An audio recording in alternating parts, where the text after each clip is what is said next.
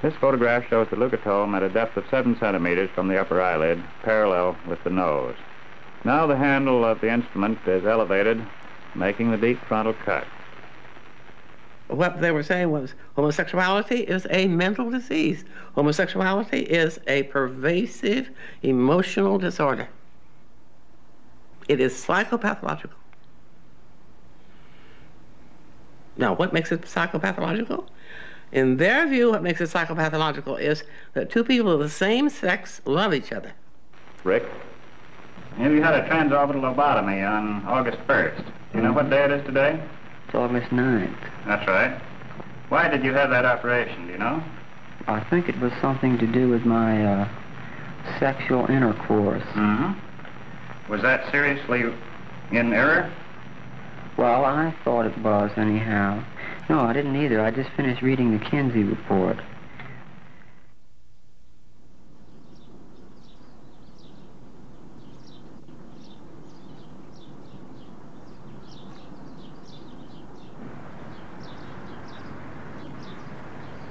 When you're as long as I am, there.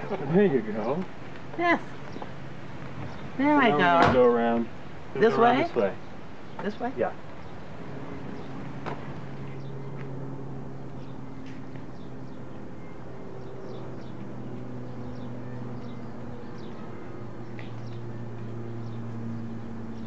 This is Dr. Evelyn Hooker, now 84 years old. When she began her psychological research on gay men in the 1940s, homosexuality was regarded as a mental illness. That is the little house. It was a little guest house in which the research began. That little house.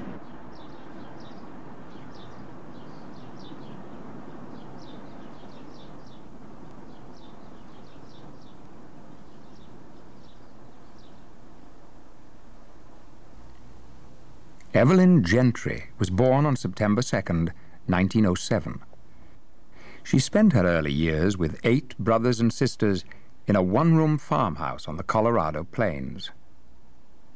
When Evelyn was 13, her family moved to the little town of Startling, Colorado.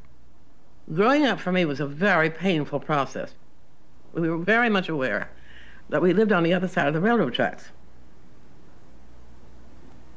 I was very tall when I was an adolescent, almost 6 feet, and girls at that time, especially in a small high school, were not favored, let us say.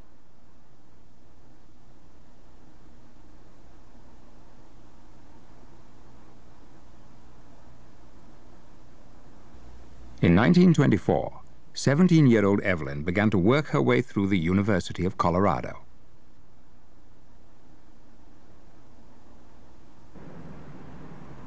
Well, I went to Boulder, and I worked taking care of a family, cleaning house, cooking. So it was the only thing I knew how to do. Evelyn was drawn to psychology, a relatively new scientific field, which in the 1920s was dominated by behaviorism, the study of stimulus and response in animals. Guided by her mentor, Dr. Carl Munzinger, Evelyn early on challenged the conventions of behaviorism by attempting to prove there was mental mediation between stimulus and response. Under his direction in a course in abnormal psychology, he suggested to me, which was most unusual, I think, he suggested, why don't you, Evelyn, write your own case history?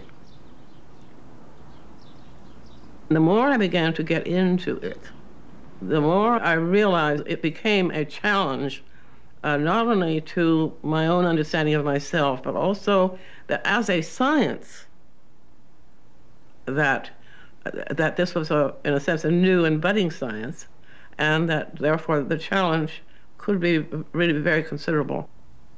After she received her master's degree from Colorado, Evelyn became one of 11 women enrolled in the PhD program in psychology at Johns Hopkins University. I wanted to go to Yale, but no. The chairman of the department, not Dr. Mincer, the chairman of the department decided that he could not refer a woman to go to jail. He himself was from here. And he had studied why raccoons wash their food.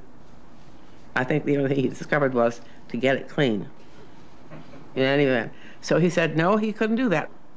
I go to Hopkins. And then I'm terribly glad. It turns out to be my kind of place.